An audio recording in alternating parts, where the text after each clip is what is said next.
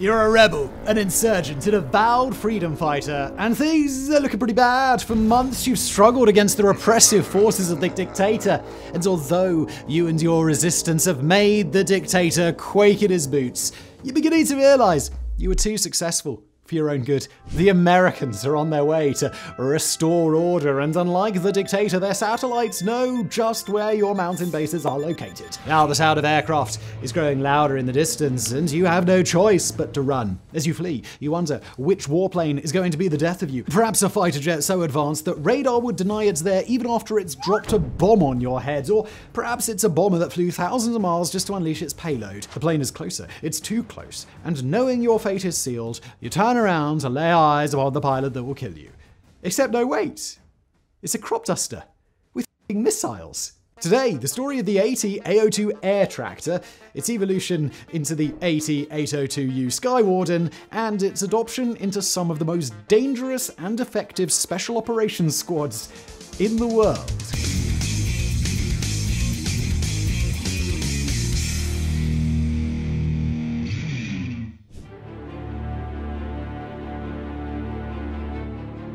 Now, we'll be getting to the military stuff in due time. Promise you that. But first, it's important to dig into why and how this unconventional warbird took to the skies at all. The AT-802 was first conceived in 1989 as the brainchild of an aeronautical engineer named Leland Snow. Founder of a company known as Air Tractor, Snow was a leading designer in agricultural aircraft. That is, well, crop dusters and other aircraft that can assist with large-scale farming operations. He was very good at what he did, and he already had a successful line of agricultural planes to his name, the Snow S2 series, of which just over 400 were produced. But as Snow had long since figured out, building planes for farmers was a notoriously fickle business. If the farmers had an above-average crop yield one year, they might have the money to splurge on a crop duster, but if the harvest was poor, Snow would be lucky to make a single sale. So, like any good businessman, Leland Snow started looking for ways to diversify, and he got it in his head that he wanted to create a plane that could handle the work of large-scale agriculture, but also fulfill other roles where Snow could serve a more steady market demand. Since low-flying, payload-heavy, nimble agricultural planes fulfill a lot of the same roles as firefighting planes, Snow began working on a design that could do both jobs. After all, back in his day, forest fires were a lot more consistent than crop yields. First, he set to work making a plane that could handle dedicated firefighting operations. That way, even if the plane turned out to be hard to adapt to agriculture, at least Air Tractor would have diversified its offerings. Today, I want to talk to you about something that's becoming a bit of a necessity in our digital world: having a VPN. And luckily for you, I've got the perfect solution for all of your internet needs. Introducing today's sponsor, Surfshark. I mean, picture this. You're scrolling the web trying to protect your privacy, but every turn you take, it seems to mess up your plans. Well, Surfshark is there to solve that problem. It's like having a superhero protecting you in your internet adventures. And the best part, it's incredibly easy to use. Just a few taps on your device or clicks on your computer, and you're good to go. You're instantly protected. It's as easy as putting on your favorite pair of pants before heading outside, and honestly, probably just as important. Now let's talk about Surfshark perks. With Surfshark, you can travel the world in just one click, connect to different servers, and unlock a whole different world of content. Say goodbye to FOMO and hello to unlimited entertainment. But it's not just about streaming. Surfshark lets you access blocked websites and even get the best deals when online shopping. No more location-based pricing tricks. And let's not forget about staying safe on public Wi-Fi. Whether you're a cafe goer or a globe trotter, Surfshark encrypts your data, keeping you secure wherever you go. Say goodbye to those pesky hackers. And here's the icing on the cake. Surfshark offers an add-on security combo. With Surfshark Alert, Antivirus, and Search, you can monitor your personal data, keep your device virus-free, and browse without leaving a trace. It's like having a team of internet bodyguards. So, how can you get your hands on Surfshark and enjoy all these amazing features? It's simple. Just go to surfshark.deals/mega and use the promo code MEGA to get a whopping 83% off plus 3 months for free. It's a deal you don't want to miss. And now back to today's video.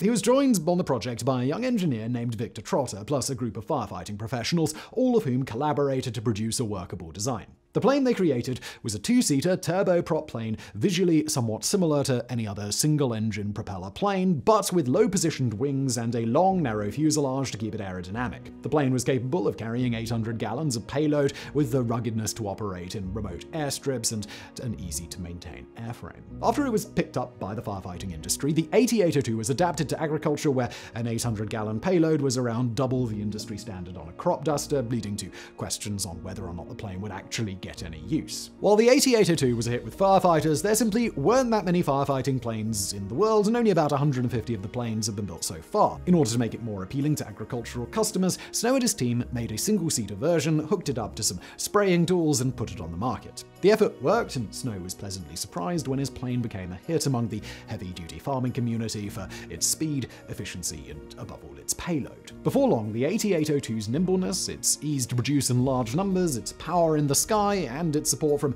a number of civil leaders around the world led it to be adopted globally as a firefighting aircraft. In fact, it led firefighters to develop a new strategy of actually dealing with wildfires, the so-called initial attack strategy, where a bunch of fast-moving, quick takeoff AT-802s can swarm the side of a new wildfire before it grows too big to simply put out. In a world that had previously been forced to work with land-based firefighters traveling in trucks and heavier tanker planes that couldn't get into the sky fast enough, the AT-802 really was a game changer. Eventually, the planes would find work containing oil spills in the Red Sea and the Gulf of Mexico, hauling fuel to remote mining towns, and assisting with counter-narcotics operations with the United States Border Patrol. But it wasn't until that last assignment for the AT-802, flying over America's southern border and rooting out narcotic cash crops, that Leland Snow started to realize another potential use for his air tractor. Because it had been deployed over cartel-run areas where it might occasionally be shot at, Border Patrol's AT-802s had gotten a series of special modifications: self-sealing fuel tanks, armor around the engine and the cockpit, and better avionics technology. But these modifications were also starting to make the AT-802 look more and more like a military aircraft, and luckily for Snow, the United States Air Force had just announced a competition that could become air tractor's golden opportunity. The Air Force was looking for a light attack/armed reconnaissance aircraft, one that was capable of tracking down and attacking enemy targets in one of a few ways. The aircraft they were looking for would be able to operate on its own, fly long missions gathering intelligence, mount small-scale attacks all by itself, or assist ground troops, especially in small unit environments where something like the A-10 Warthog would seem just a little bit of overkill. After all, the US military is definitely known for avoiding overkill. God bless America. In response to the Air Force's request, Snow put together a version of the plane that was dubbed the AT-802U, better known as the Skywarden. In addition to all of those prior upgrades that Border Patrol's version included, it received structural updates to its airframe, bulletproof windscreens, and modifications to make it easily disassembled, stuffed into a C-17 cargo plane, and put back together in the space of a day once it arrives in a hot zone. The cockpit was also built into a steel frame designed to act as a roll cage, which can support the entire weight of the aircraft and protect the pilot if they were to be shot down and flip over on the ground. The plane features a multi-channel data link that can be used to send ground commanders a real-time view of the battlefield, and the cockpit is compatible with night vision. Well, it's about time that we please our more hardcore aviation nerd viewers with a few of the specs. A two-seater plane powered by a Pratt & Whitney PT6A67F engine, the Skywarden is 37.5 feet long with a wingspan of about 59 feet. Without any weapons attached, the plane is just under 4 tons, although it's able to take off and land at a gross weight of 8 tons, 16,000 pounds. Unarmed, it's got a maximum speed of 245 miles per hour with a patrol speed of 207 miles per hour and a stall speed, which in practical purposes is about the slowest it can go while continually strafing a ground target, of about 105 miles an hour. It's got a range of about 1,300 miles, which at its patrol speed makes it able to fly for over half a day. However, it only requires a runway of about 1,200 feet to land and take off, less than a quarter mile, making it ideal to work out makeshift airstrips cut into the jungle or the highlands in the middle of nowhere. The plane has up to 15 hardpoints, which can load anything from 50 caliber Gatling guns to Hellfire missiles to rocket launchers to laser-guided bombs, making the plane incredibly versatile in the field while also making it one of the weirdest mergers of high-tech and low-tech that you're ever likely to find in the skies today. But all of those specs, even when combined, still miss some of the aircraft's intangibles. In a practical sense, the Skywarden has over half the payload capacity and just as many weapons hardpoints as the very expensive and very hard to maintain A-10 Warthog, while being easier to deploy and maintain in the field. And although it's slower, that slowness isn't necessarily a bad thing for a plane that's built to attack stationary ground targets. It doesn't really have that American badass feel to it, but it does its job really well. It's more than capable of flying sustained missions, taking into account refueling and pilot switching for up to 500 hours at a time, with an airframe that could be quickly and easily maintained with tools that could fit in a toolbox. And while the A-10 costs over $22,000 to fly for an hour, the Skywarden costs just a few hundred per hour, and hypothetically, a single combat mechanic should be able to keep the Skywarden airworthy as long as a couple of their buddies are willing to hold some things in place while they change out the weapon attachments. The Air Force was more than willing to take a chance on Skywardens and see how they held up in the field. As of 2017, Air Tractor had produced 28 of the combat-ready AT-802Us, which were mostly deployed to the Middle East to assist with counterinsurgency operations. Although it's hard to say precisely where the AT-802U showed up on the battlefield, we can assume that the Skywarden may have battled ISIS in Iraq and Syria, assisted the Afghan military in fighting the Taliban prior to the US withdrawal, and probably it's been deployed to more than a few other minor hot zones. So far as we can tell, not a single Skywarden has been shot down either. Kenya put in a request for a few of the planes to fight al-Shabaab militants, although that deal was not fully completed, and a competitor company, IMAX, even marketed their own wartime Cropduster, the Archangel, to countries in the Middle East.